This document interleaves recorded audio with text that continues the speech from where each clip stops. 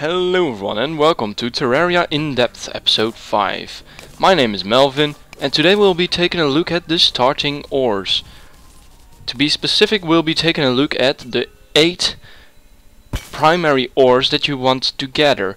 There is 4 of these ores in every world, my world here containing the 4 original ones, which are copper, iron, silver and gold.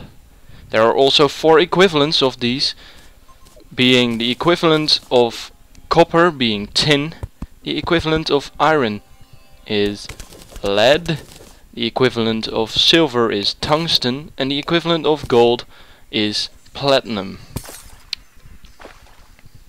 Obviously all these ores can be found underground, some of them can be found above ground, as I will show you in a little bit. But just head on the ground and start mining. Here is some iron and some gold on our right, some copper below me. So when you're just mining around you will find a ton of ores, and just grab them all because you will need them throughout your entire playthrough of this game. So here we are after a bit of mining. I got all the ores, went to a different world to gather the other 4. Here's copper and its equivalent tin, iron, its equivalent lead, silver, its equivalent tungsten, and gold with its equivalent platinum.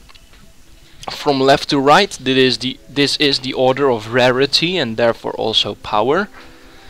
Obviously tools from gold are stronger than tools from bronze.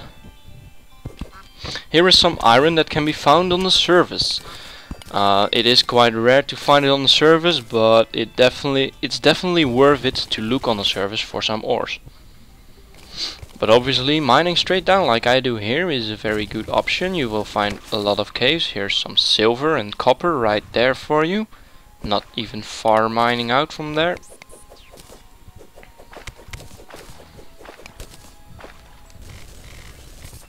You will also find abandoned houses, but I will talk about those in a later episode. I did not mean to teleport back here, but that had just happened.